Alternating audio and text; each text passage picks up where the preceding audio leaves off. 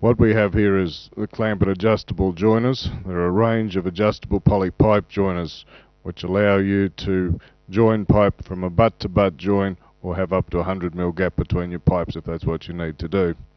We've been selling the clampet tool for a number of years and talked to a lot of farmers, and one of their pet hates is that when they find a piece of pipe with a split in it and they need to patch it, generally when they remove the split out they have to cut or try and guesstimate to fit a conventional joiner in, and generally what happens is the pipes sneak apart, and once that's happened the conventional joiner's short on one end, and it costs them two joiners and another piece of pipe to fit it in. The big advantage with your clampet adjustable joiner is it slides into the bore of your pipe. If you actually have a look at it, you've got a common rib here, you've got a long end and a short end. So once you've removed the pipe, if you grab your 1.6 stainless steel clamps that we're using here, you fit them over the end of the pipe like you can see I've done there, and on the other side there. The stainless steel wire we're using here is 316, which is marine grade stainless steel, so it won't rust or corrode out. Once you've removed the pipe and put the clamps on, if you just move your pipe slightly sideways, you can then slide the long end up the pipe as far as you can. If you bring them back to the center again, this will slide back and into the other pipe, as you can see I've done there. Now you can clamp them anywhere between from butt to butt or out to your 100mm gap if that's what you wanted to do. To be sure the wires are sitting in the correct position in regards to the joiner, all the joiners are the same length and they all have this common rib here. So if you just sit the rib down against a pipe like that, you can see exactly where the wires are going to sit in relation to the joiner. Once you got them in place, you grab your clampet tool, which is the same as you use to make the hose clamps with. Same story, you got the notch in the end, two pins that run across the body. It's an all stainless steel body with a crank handle on the back. To insert them, if you just simply separate your wires apart, put the loop over the first pin, over the second pin. If you then draw the tool back from underneath, the wire lines up with the notch on the end of the tool there. And if you just tighten the wires up until they're firm, you then use your second joiner to check the positioning of the wires. Now once you've got them in place and you're happy, it's just simply a matter of winding the handle on the back side here. Ensure the wire stays in the notch of the tool like you can see I've done here, and then it's just a matter of winding the handle. The pressure will come down quickly and evenly. The stainless steel wire we're using here has a yield of 50%, so that means that if you've got 30 centimeters of wire, it'll stretch out to 45 centimeters without any problem. Your pressure is evenly distributed right around the piece of pipe, and you'll virtually go the full length of the thread tightening it down before you need to flip the tool over to lock it off. You can see in this situation how we've got the four wires all sitting neat and tidily there together, and they're in the rib. So we'll just continue it out until we've gone the full length of the thread. As you can see, full length of the thread there.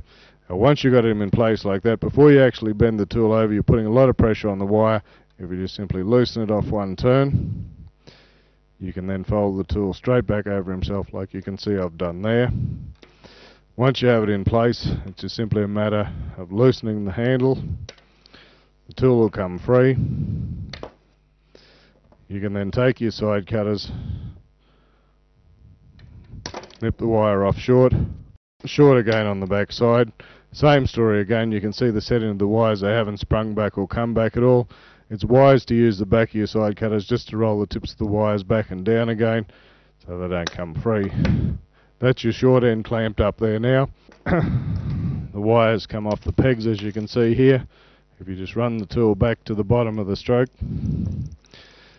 take your joiner again and position it so you can see exactly where you're going to have the wire sitting in relation to the joiner this time. Alrighty, same story again, just simply separate the wires apart and fit the tool in between over the two pins. If you draw the tool back from the bottom, again it'll pick up the notch on the end of the tool. Just take the slack up on the wire so that you can then position it to where you want it to be. On the sawtooth end here, probably the preferred position to have the wires in would be to have a wire on either side of one of those teeth. So if you can get it into position like that, there's no way it'll separate or come apart. We'll just take it down a little bit for a start. Just position your wires up. It's a little bit easier if the pipe is intact and not moving like you can see here. Alright, once you get it in place there again, wind the handle until you run out of thread, and your pressure will come down quickly and evenly. They come in 3 different sizes at this stage. They're designed for your rural B pipe, so we've got an 1.25 inch, 1.5 inch, and your 2-inch. As you can see there, the wires are pulling down on either side of the rib, so it's going to capture the rib there. We'll just take it out the full length of the thread.